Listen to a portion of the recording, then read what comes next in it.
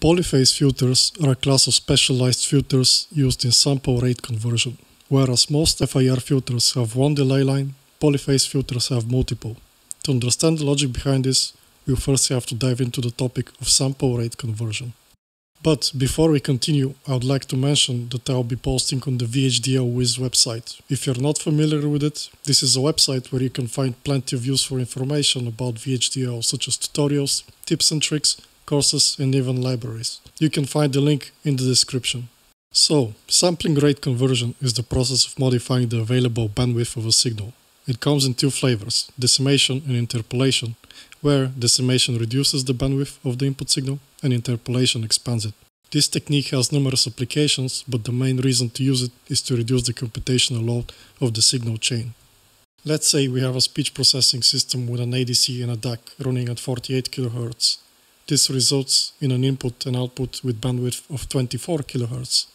Let's assume the human voice ranges between 0 and 6 kHz, hence it has the bandwidth of 6 kHz. This means that the conversion bandwidth is 4 times wider than the effective bandwidth of the signal. This difference allows us to reduce the input signal bandwidth by 4 times without losing any useful information. This in return leads to a reduction of the memory and computational requirements of the system. For example, if we have to record 1 second of the input signal at the original sampling rate, we have to record 48,000 samples. Whereas with the sampling rate conversion, we have to store only 12,000 samples.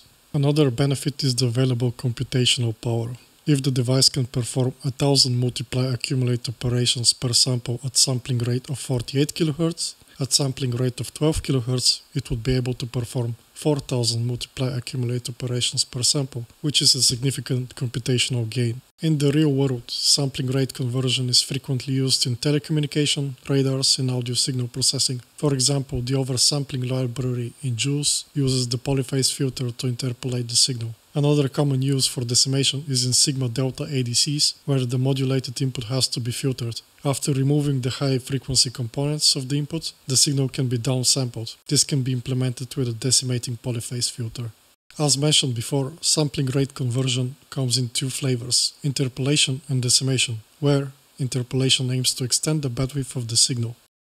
This is achieved by inserting samples between the existing ones and decreasing the sampling period. To be precise, it's realized by inserting zeros between the existing samples. This operation is also called upsampling. This, however, causes a little problem. Upsampling the signal has the unpleasant side effect of introducing frequency components that did not exist before. The new components are actually copies of the original signal, also known as spectral images. These spectral images are centered around multiples of the original sampling frequency. To remove the unwanted signals, a low-pass filter is applied after the upsampling of the signal. Ideally, the filter should remove all spectral images above the original Nyquist frequency. Therefore, interpolation is a two-stage process of upsampling followed by low-pass filtering. Feeding an FIR filter a signal that contains a lot of zeros results in a lot of multiplications by zero. This implies that a big portion of the processing power used by the filter is wasted.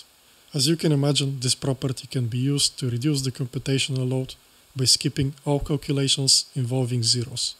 Let's take a look at an example. We have an upsampled signal by a factor of 4. This means that between each sample we have inserted 3 zeros. Now, let's apply the signal into a 12-tap FIR filter. As you can see, 9 out of the 12 samples present in the delay line are zeros. Therefore, to obtain the output, we need only 3 multiply accumulate operations. As the time advances, the samples change their location with respect to the coefficients. However, the overall amount of non-zero values in the delay line remains the same.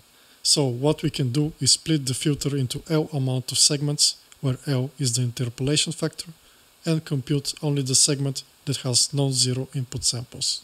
After rearranging, the filter is split into 4 subfilters, each containing the coefficients of the respective segment. In other words, we have divided the filter into 4 phases, hence the name of the filter. Because each phase is active only once for every L output samples, it is possible to implement the subfilter as an FIR filter that operates at the original sampling rate of the signal. The output of each phase is connected to a multiplexer synchronous to the output sampling rate. At this case, it runs 4 times the initial sampling rate. This process is equivalent to the upsampling stage in the direct interpolation previously discussed. As previously mentioned, decimation is the process of reducing the available bandwidth. It is also composed of 2 stages: low-pass filtering followed by downsampling. When samples are removed from the signal, the available bandwidth gets reduced. In return, the spectral components that lie beyond the new Nyquist frequency enter the downsampled spectrum, resulting in aliasing. To avoid this, low-pass filtering is performed to remove all high-frequency components that lie outside the new frequency band. Ideally, the filter should remove all undesired frequency components, but in reality this is not feasible. Hence, the attenuation of the filter determines the error caused by the process. After the filter, the signal is downsampled by preserving only one sample for every m samples, where m is the decimation factor. As you can imagine, skipping most of the output filter samples periodically implies that some of the filter computation can be skipped.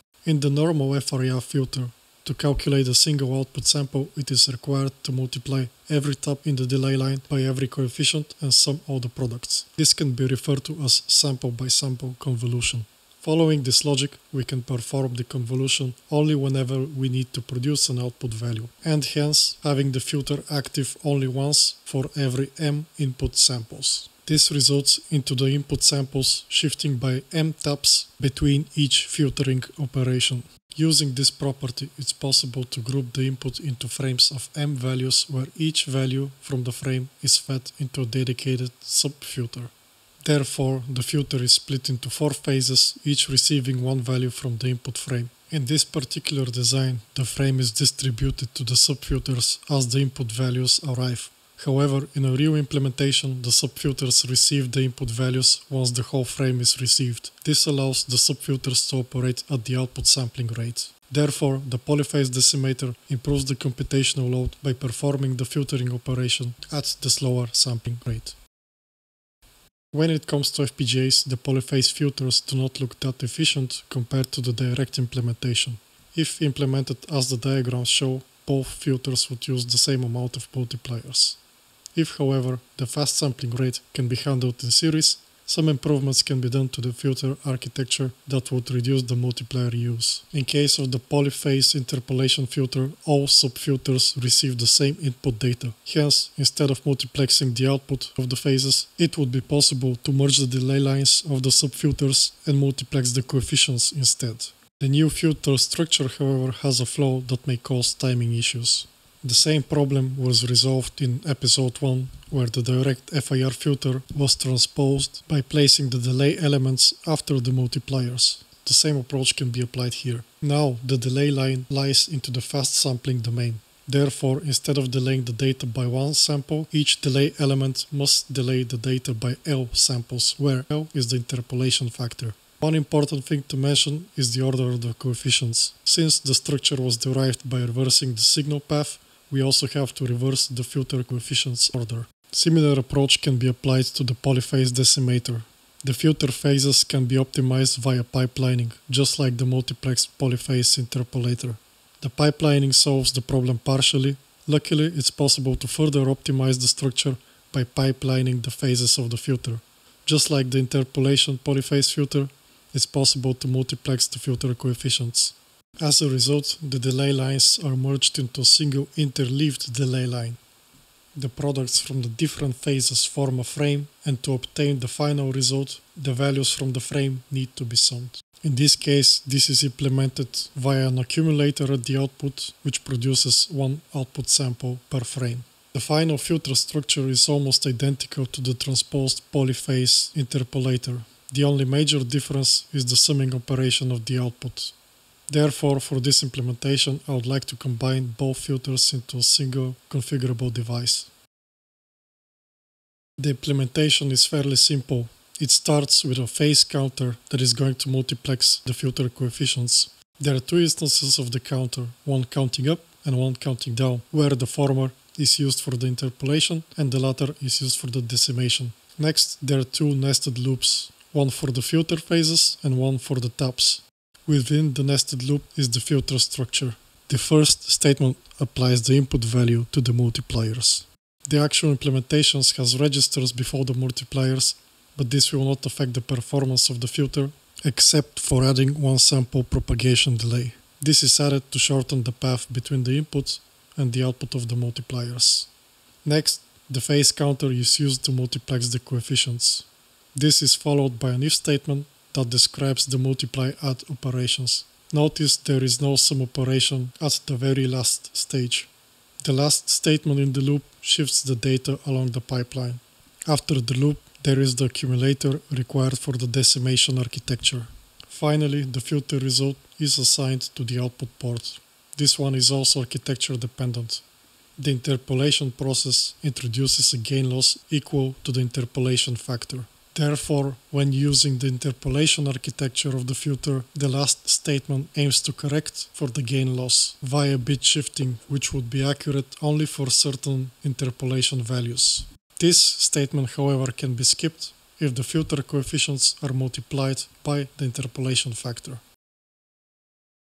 To test the filter implementation, I have created the following system where the input and the output are sampled at 96 kHz. The decimation filter will reduce the sampling frequency to 12 kHz and then the signal will be interpolated back to 96 kHz. This corresponds to a conversion factor of 8. The filter coefficients were generated in MATLAB. Ideally, the filter should remove all frequency components above 6 kHz and pass all frequency components below 6 kHz without affecting them. This, however, is not possible due to the finite amount of filter coefficients. Therefore, during the design of the filter, I had to factor in the transition band. As a result, I had to decrease the cutoff frequency to 4 kHz. Now all components above 6 kHz lie into the stop band of my filter. Before I test the design, I would like to demonstrate the signal path without the sampling rate conversion. As you can see, there is no attenuation in the pass band. Notice there is some harmonic distortion, probably caused by the DAC. Next, I would like to demonstrate what happens if the signal is downsampled without being filtered. Once downsampled, the signal is directly fed to the DAC and hence oversampled by 96 kHz. At the bottom is the spectrum of the input signal and at the top is the spectrum of the output signal. Notice the harmonics at the output. When the input signal is less than 6 kHz, the output signal is composed of the original frequency combined with the spectral images created by the oversampling. When the input is above 6 kHz, the frequency components reflect back into the new passband, resulting in aliasing. The spectral images are still present. In the next test, I have added the decimation polyphase filter.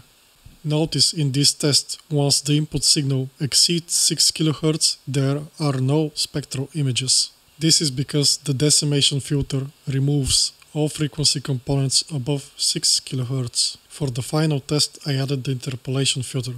As you can see, there are no spectral images when the input signal is below 6 kHz. I also tested the design with the filters that provide only 27 dB of attenuation. As you can see, there are still spectral images and aliasing present in the output. Therefore, it's important to consider the filter performance when designing a sample rate conversion system. The polyphase filter structure implemented in this video was based on the assumption that the data in the fast domain can be handled in series. In some applications, where the fast sampling rate is too high, it's possible to handle the data in parallel. This is where the initially described polyphase filter would come into play. The filter can be adopted by removing the multiplexers, since the data would already be organized in frames. The frame rate would equal the slow sampling rate. One thing to keep in mind when using the polyphase filter is the amount of filter coefficients. It should be integer multiple of the sampling conversion factor. In this design, I used the filter coefficient set with 120 taps. And since the conversion factor is 8, the filter is going to use only 15 multipliers. As mentioned before, when designing the decimation filter, it's a good idea to leave some headroom above the spectrum of interest. In particular, the designer should factor in the transition band of the filter. If the cutoff is too high, then the upper part of the new spectrum would be attenuated. This, however, can be corrected with a high shelf filter. If on the other hand the filter cutoff is too high, the filter will pass spectral components that would alias into the decimated spectrum. Similar considerations apply when designing an interpolation process. As briefly mentioned, the interpolation process introduces a gain loss equal to the conversion factor. This can be corrected by multiplying the amplitude or the coefficient set by the sampling rate conversion factor. A user guide from Xilinx also suggests versions of the polyphase filters which are tailored to the Xilinx architecture. The main difference between the Xilinx versions and mine is the delay line placement. Mine is between the DSP slices, whereas theirs is at the input. In fact, their implementation might be able to achieve better timing performance. The issue with the Xilinx version, however, is the way the coefficients are indexed. It has to take into account the pipelining delay between the multipliers. As a result, it would be more difficult to code a mechanism that has to index the coefficients, which would reflect on the resource use. The user guide also describes various applications of the DSP slice. The polyphase filters can be used only when the sampling rate conversion factor is an integer. Whenever a fractional sampling rate conversion factor is desired, then polyphase filters with different conversion factors can be cascaded. I skipped a lot of information when it comes to sampling rate conversion and the theory behind it, but if you're interested, you can check out chapter 10 from Understanding Digital Signal Processing. It explains the rules, limitations and trade-offs in sampling rate conversion, as well as some filtering techniques alternative to the polyphase filters. Finally, if you'd like to see how I test my FIR filter designs, you can check the post I made recently on the VHDLwhiz site. The link is in the description. Also, you can find the source files in my Git. Anyway, I hope you found this video insightful and I'll catch you next time. Cheers!